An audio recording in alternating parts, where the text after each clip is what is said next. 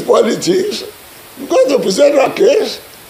I have stated our case in the statement I issued. Why are we supporting Oki?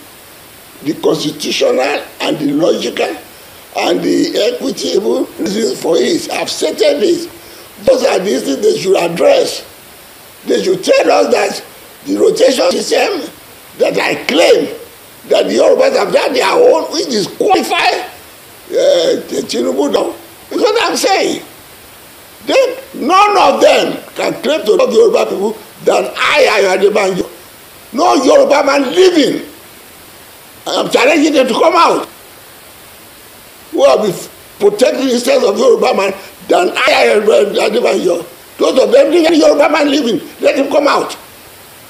Or any organization living that surpasses Afenifere in protecting Yoruba interest.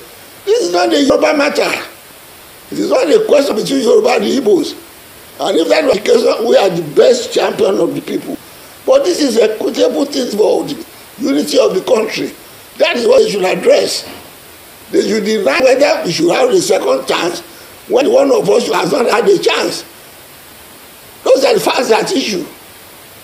I only didn't oppose Tinubu. We also opposed to Atiku.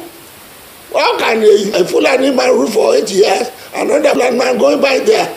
Those are the issues. Let us base this election on issues of sentiment.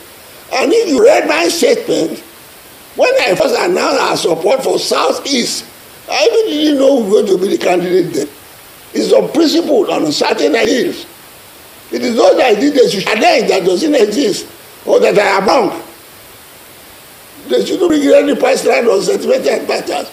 I won't accuse them of any other auxiliary, but that's their affair. But that is my own case. It is the case that they should address.